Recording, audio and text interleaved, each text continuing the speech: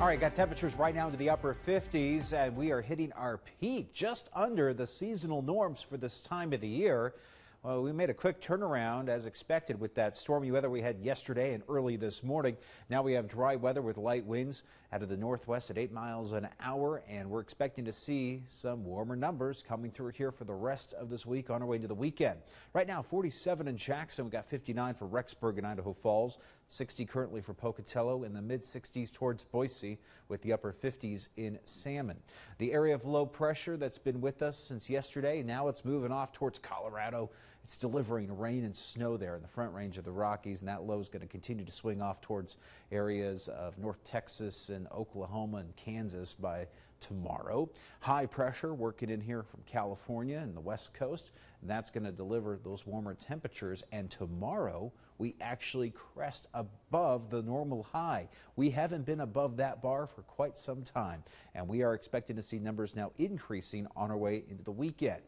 Overnight lows still getting pretty frosty, with lows getting back into the mid to lower 30s. So it gets cold at night and for the early morning hours.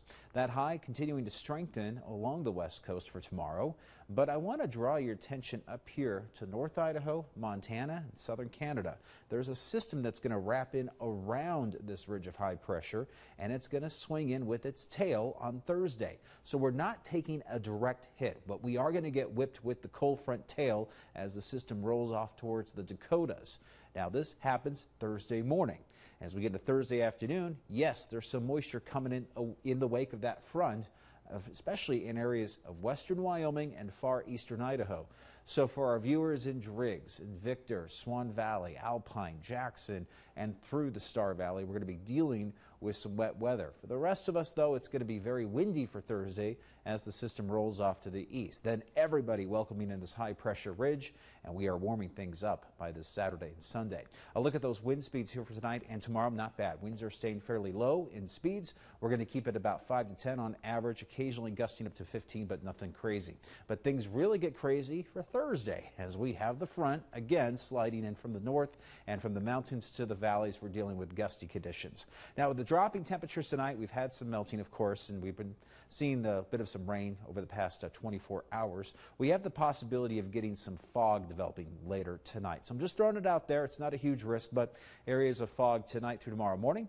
Then we're going to have our temperatures back into the 60s tomorrow afternoon. Then we are expecting to see windy conditions with a few rounds of wet weather for Thursday. Highs aiming for the upper 50s for McCammon and Preston tomorrow, lower 60s in Malad, and still stuck in the 40s for Soda and Montpelier and Star Valley, with 56 for Rexburg, 48 for Driggs and Teton Valley, and 53 in Jackson. Temperatures are slowly climbing upward as we head into the Saturday and Sunday as you check out the 8-day forecast. We got 53 for Thursday in Jackson, mid-50s for Friday, and the 60s for Saturday and Sunday, with plenty of sunshine to get us through the weekend.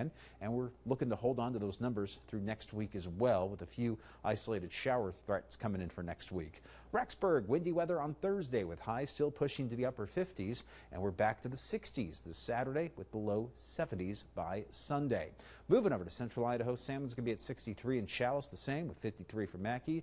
Arco's going to clock in around 54 tomorrow with lows around freezing tonight.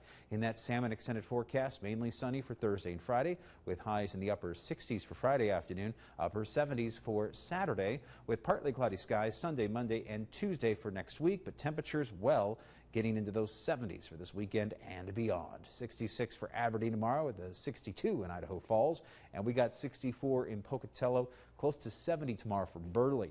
Checking out that Blackfoot 8-day forecast, temperatures climbing as we head to the mid-60s for Thursday. We got the 70s by this Saturday, and we're pushing into the mid to upper 70s by this Sunday. Pocatello, 67 degrees for Thursday.